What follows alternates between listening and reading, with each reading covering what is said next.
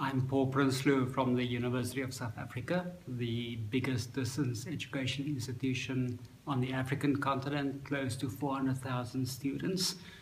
I'm an educational researcher specializing in student retention and success, learning analytics. What are the barriers that learning analytics community has overcome the last 3 years to scaling up? From an African perspective, someone sort of on the margins of the North Atlantic discourses on data analytics, big data.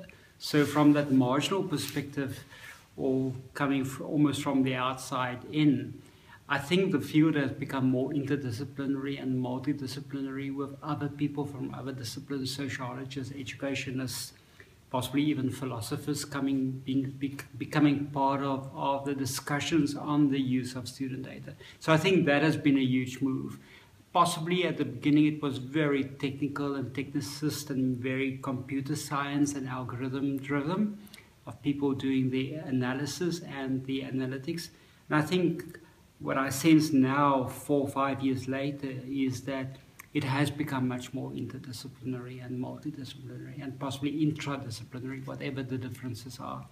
And I think that enriches the discourse immensely. Where do you see learning analytics within a time frame of 5 years? I think the need for evidence and evidence-based management is just going to increase, whether I agree with that or not.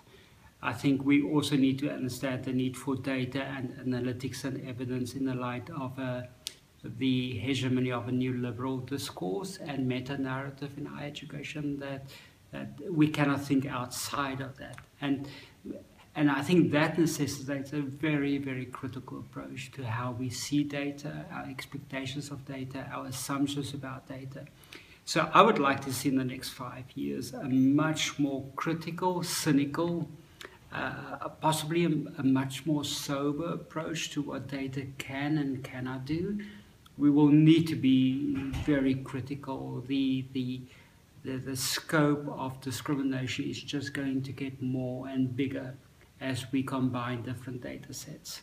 So we will have to be very careful. On the other hand, I don't discount the huge potential that it may, with the emphasis on may increase our understanding of the complexity of learning and what makes some learners to be more successful than others.